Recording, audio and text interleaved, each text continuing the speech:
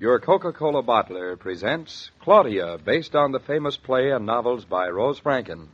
Brought to you, transcribed Monday through Friday, by your friendly neighbor who bottles Coca-Cola. Relax, and while you're listening, refresh yourself. Have a Coke. And now, Claudia. La la la la la la la la la. Why are you so gay, Mama? Why not? A good reason why not. Oh, I wish Mr. Paradiso would hurry and get here. Contractors can be so slow, especially if anything needs fixing. He'll be here any moment now. Mama, you've been saying that for the last 2 hours. Claudia, it's not such an emergency. It isn't. The back porch sagging like an old sock. It's already almost time to meet David at the station. That late? Just tonight, when it'd be easier to stay home, we're driving out to dinner. You could stay here. There's a steak in the icebox. Nope, David's been planning this for you, and we can't disappoint him. Why? Anyway, I love driving way out in the country. Why is it, I wonder, that every time you talk David into leaving the car at home, life gets complicated? Come on, Mama, let's go out into the driveway. Maybe that'll lure Mr. Paradiso faster. Mistaken idea, but I'll try anyway. Oh, listen, take your pocketbook, so as soon as Mr. Paradiso gets here, we can fly off to the station. I knew we'd end up flying. Oh, poor David.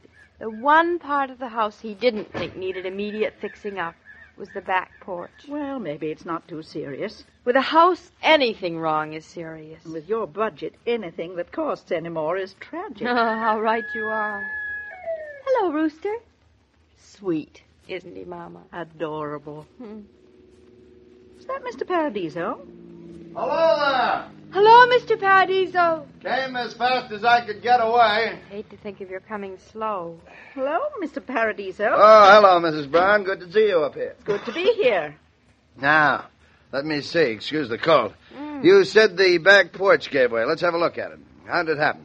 Any extra weight? Mama was going down the back stairs, Mr. Paradiso. Don't you dare blame it on me, Claudia. And they gave way.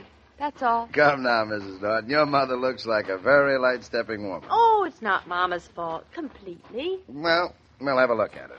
There it is, the left corner. Oh, sagging is right. The whole porch looks as if it were going to sit down. It is going to sit down. What's the matter with it? Well, I have a good idea, but I'd better pull away this lattice work and give it the once-over from the inside. You're going underneath? Is it safe? It better be, because here I go. Stand back, Claudia. Nothing's going to happen to me, Mama. Oh, David's going to be so disappointed. He so hoped we wouldn't have to touch this side of the house. Well, Mr. Paradiso, what do you see? Yeah, just what I thought. What do you think? Yeah, that's just what it is. Oh, this is just like going to the dentist. I was afraid of that. Of what? Of exactly what's happened. The corner post and the columns are rotted through, so they collapse. Oh, no. Yeah, and the joists don't look any too healthy either. Oh, dear. Claudia, you look as if you understood. Don't be silly. I'm not the wife of an architect for nothing. I've absorbed. What about the studs, Mr. Paradiso? You've absorbed, and I'm impressed. Shh. Go on, Mr. Paradiso. Well, Mrs. Norton, we're going to have to tear down the whole back porch and start brand new. Oh. Lay a new foundation, put in new column Well, that's posts. a major operation. It is indeed. Oh, poor David. Every time he comes back home, his dream is a little more of a nightmare. David. Say, Mama, we've got to get to the station. Mr. Paradiso, can we just leave the porch sag overnight? Well, I'd rather not. I think we ought to keep it jacked up till we tear it down. You mean jacked up with a jack? Well, that, of course, is the best and simplest thing to use if you've an extra one around. You can have the one out of our car. You have two? For heaven's sakes, why do we need two? Well, you have 4 tires on a car. Very funny. Oh, look, we've got to hurry. I'll give you our jack, Mr. Paradiso. Claudia, you know David has told you never to take the jack out of the car. This is an emergency. Our house is teetering. Besides, we're not going to need it. Well, how can you be so sure, Mrs. Norton? We had a flat tire last week, just a few weeks ago. So I don't expect we'll need another for quite a while. Do you? Well, that sort of prediction is not in my line, Mrs. Norton, but the odds would be with you. Then that settles it. We'd better hurry, too, Mama. Just help yourself to the jack, Mr. Paradiso. Mama and I have to meet David at the train. I hope he isn't going to be too upset. Oh, I hate to have to tell him about the poor.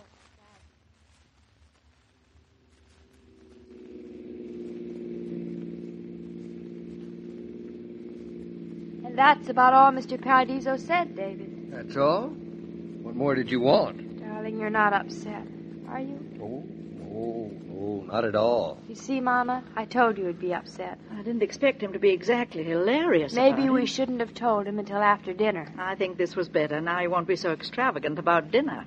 Are you two ladies having a good time talking about me in front of my back? Wonderful. Aren't we, Mama? Well, you can stop worrying right now whether I'm upset or not. I've got a new philosophy. Tell me, I could use some. From now on, I'm going to expect the worst. Anything better than that is going to be a pleasant surprise. And I'm never going to be upset again. How's that? Trouble is, there never is a pleasant surprise. You two are just a couple of gloomy gussies. Let's talk about something pleasant. Mama's right. Where are you taking us for dinner? To a very pleasant little inn I used to drop in on when I was a carefree young lad. Quite a few miles out into the country toward Danbury. In the middle of nowhere? Sounds awfully pleasant. I'm starved. Doesn't the air smell wonderful? Smells of air. Nice and fresh and sweet. Take a deep breath, Mama. If you allowed me to sit in the back seat, I might be able to. Don't tell me you'd rather breathe than be sociable with us. It's a hard choice, isn't it? The woman has a salty wit. Hasn't she, though? Oh, David, look at that poor man there by the side of the road. He has a flat tire. Yeah. Well, it won't take him long to fix. All the same, it's no fun. There are other things that I prefer to do besides fixing a flat tire, but it's really no great calamity. No. How do you like this back road I'm bringing you on? Oh, it's beautiful, isn't it?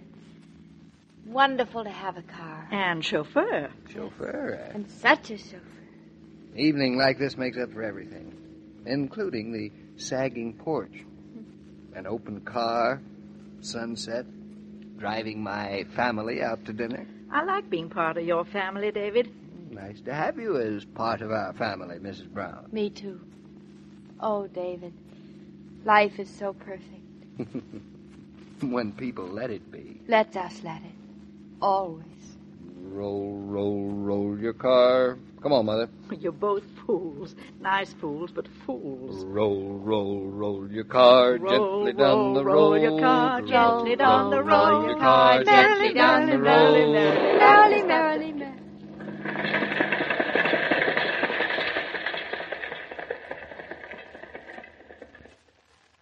David, did you hear something? What's the matter? Why are we stopping? Yes, I think I heard something. Is it something with the car? A flat tire. David, it can't be. Are you sure? I will be in a moment. It can't be, David. We had one just a few weeks ago. Well, that's a fine reason, but it doesn't work that way. Well, is it? The left front tire. And just when everything was going so perfectly. Well, nothing left to do but change it. I'm certainly glad I had the spare gone over last week. Honestly, it's not fair. A flat tire and a sagging porch all in the same... Mama, what'll we do with the jacks under the porch? Too late now to remember. You better tell David. Here, Mother. You hold my coat. It'll only take me a few minutes. Mama, I can't tell him. Why not? I don't know how. Just tell him. What are you two whispering about? Were we whispering? All right. You weren't. We weren't. It's a good thing I'm such an expert at changing tires. That's all I've got to say. Well, you're going to have to be very expert, Well, David. I don't need your help, thank you. It's much easier to do it alone. I think you might need someone to hold up the front of the car, though. Sweet of you to offer, dear, but you and Mama just stay seated where you are. You coward. I just don't know how to tell him. Do you want me to? No, Mama, no. Now, wait. Oh, poor David. He's going to be so terribly disappointed. That is hardly the word to describe how he'll feel. But you would lend the jack to Mr. Paradiso. It's awfully easy to say that now that it's wrong. You might as well tell your husband before he tells you. He's finding out. Mama, it's your fault. Why did you let me? Why did I? Well, you didn't stop me.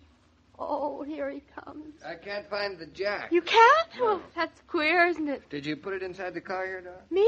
No. That's not where I put it. I remember seeing it just yesterday. I saw it today, just this afternoon. Mama, if you I'm tell... only trying to help. Say, now what's going on here? Go on, Claudia. The worst he can do is to wring your neck. Well, I don't see why you're blaming me. It wasn't my fault the back porch had to sag. The back porch? And we had a flat tire just 3 weeks ago. You know we did, David. Go on now. Tell me everything. David, listen, lightning is not supposed to strike twice in the same place or in the same day.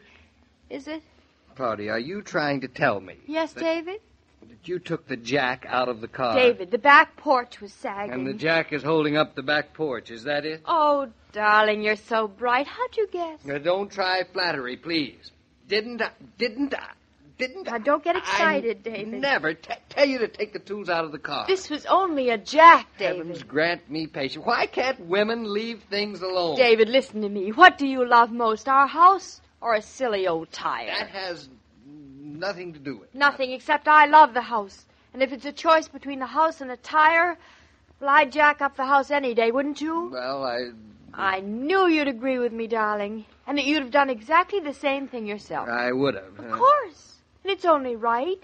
So, David, you don't have to be embarrassed or apologize to me, not in the least. No, I don't. Not even for having lost your temper. What? I didn't lose my temper. 1, 2, 3. Mama, what's all this arithmetic? I'm counting while David does not lose his temper. Mother, give me my coat. David, what are you going to do, walk? I am not. I'm going to take my pipe and I'm going to sit down and smoke it by the side of the road. But I'm hungry. Well, that's just too bad. We're going to wait until that lucky man who had that flat tire comes along. I know him, and I know he had a jack. And I also know that he does not have a wife. You two. 1, 2, 3. Bum-dee-dee-dee, bum-dee-dee-dee. If you worked in an office or a plant instead of at home, you'd step over to that familiar red cooler for an ice-cold Coca-Cola when relief time came. Just because you make your own hours and your own work rules, that's no reason to deny yourself a little refreshment now and then. You'll be all the fresher for an ice-cold Coca-Cola and a little relaxation. Try it and see. Say, Mr. King, how long do you think they're going to have to sit by the side of the road? Not too long, I trust. You heard Claudia say she was starving. If my wife ever took my jack out of the car and didn't tell me... I know. Me too. But then it's not very often that the back porch caves in and you get a flat tire the same evening. Still, I think the Nortons are safer eating dinner at home. That's exactly what they do tomorrow night. I understand they have a new maid, Gertrude. That's right. She lives just down the road a piece. Is she working out well? In some ways, yes, and in some ways, no.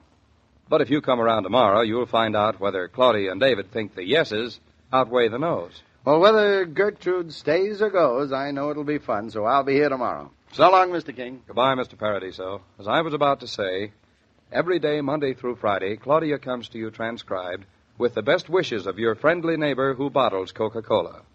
So listen again tomorrow at the same time.